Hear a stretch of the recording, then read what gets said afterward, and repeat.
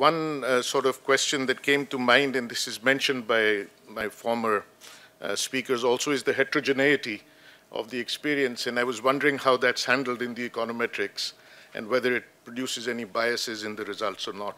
And I'll tell you why that's important when I try and share some of my thoughts later on. But in terms of the policy recommendations that come out of it, I'm sure it would make the World Bank and the IMF very, very happy, because this is the standard package that they give us in Pakistan repeatedly. So I'm basically going to structure my comments along the following lines. First, is any type of growth sufficient for poverty reduction? And this ties into the aggregate growth, and the predictions of growth that you have. Is any type of growth sufficient for speedy poverty reduction and reduction of hunger, or are there some growth paths that are more poverty reducing than others? So I'm going the next step from where you are, and are some strategies more inclusive, hence are they more efficient? So this is a debate that's been going on for many years, and I thought we could learn a lot from the heterogeneity of the Latin American experience in terms of some of those things. It's a great opportunity to learn from the cumulative experience for people from my part of the world, because there is such a diversity in terms of the economic structure, in terms of the opportunity and potential. Latin American countries are mostly further along in their structural transformation and their resource endowments, etc. So I'm going to present some comparative statistics to set the learning in perspective, and I thought that might help the debate later on. And then I'll put some issues on the table that come from where I come from, that have affected growth and its translation into poverty reduction. So this is basically the growth experience. Latin America and Caribbean up there, South Asia, where I come from, down here. There is this nice curvature towards the end, but you notice that the Latin American Caribbean region has increased. The slope of that curve is much better since the about mid. If you look at the income and its structure, the Latin American Caribbean region is about 4 times in terms of per capita PPP.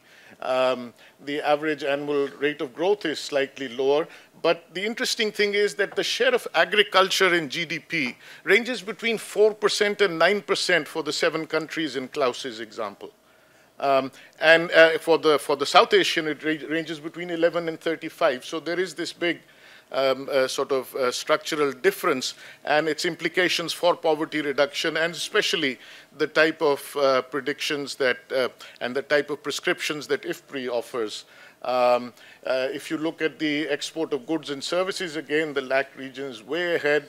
If you look at the percentage share in exports from goods and of output, also significantly higher, and higher technology exports also as a percentage of exports, much higher than in the South Asian region. 2 things that are very important where I come from: aid and military expenditure. If you look at the net aid receipt per capita, the LAC region is way up there in terms of, I think this is dollars per capita. If you look at the South Asian region, it's much significantly lower. If you look at the military expenditure as a percentage of GDP for the South Asian region, it's twice what it is in the LAC. In my country, for example, just debt servicing and military expenditure makes up 80% of the budget. If you look at the population, you look at land and fresh water, you are blessed in this region. A smaller population, lower population growth rate, a much larger surface area, and fantastic resources of fresh water per capita.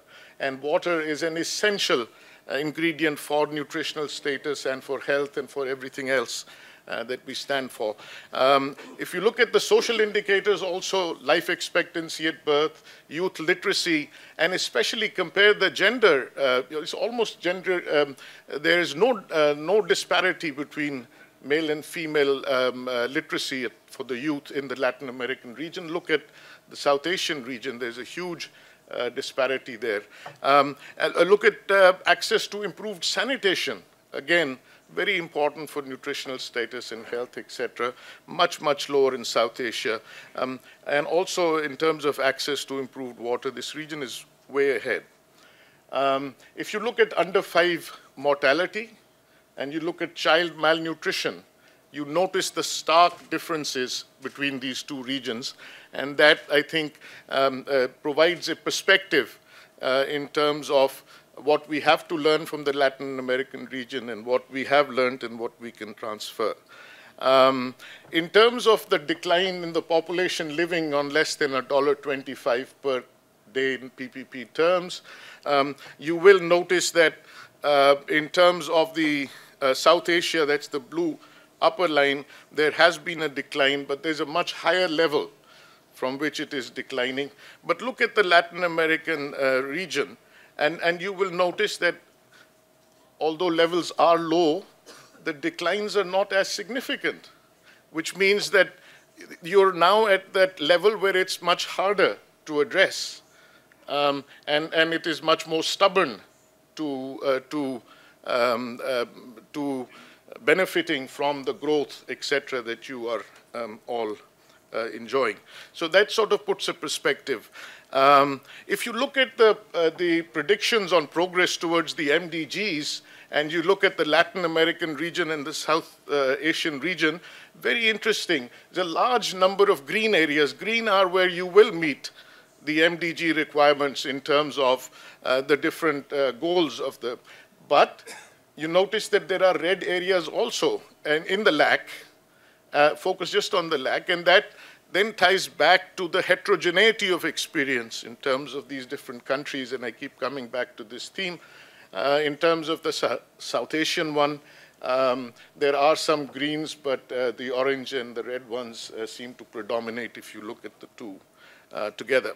So within that context, I'm going to focus on a few issues that have seriously affected agricultural growth in my part of the world, and that will continue to have an effect. And I think that in a later session, Ashok and Schengen will be talking about these. But the first is the population and its growth and its structure. And there has been talk of this yesterday also and in earlier sessions. Urbanization, the development of new supply channels, the convergence in living standards, food taste, the growth in agricultural trade. Biotechnology in crops is a huge, huge factor that's coming up to affect growth. Livestock production also, food safety issues. Environmental factors, which in my part of the world are grossly neglected. The impact of climate change is already obvious in several aspects of our agriculture and other aspects of life. Water availability is being affected, land quality and availability. The issue of biofuels, this trade-off between food, feed, and fuel. Land acquisition by developed countries, which is a new phenomenon in my part of the world, but it is something that has implications for poverty and food security. And last but not least, governance issues. And before I leave, I want to focus attention on the inadequacy of effective policy making. Policy making has been complacent in that part of the world, and that's reflected in the very low and declining share of investment, public sector investment especially, for the infrastructure and other supporting networks that are necessary to create the conditions for growth, etc. So there's a need for more policy analysis and improvement in the underlying quality of data, and especially in terms of the rural sector, the changing rural dynamics, these linkages between farm and non-farm sector and what brings about effective growth and reach, and also research on social safety nets so that those who are marginalized can actually be there is also need to strengthen monitoring and evaluation.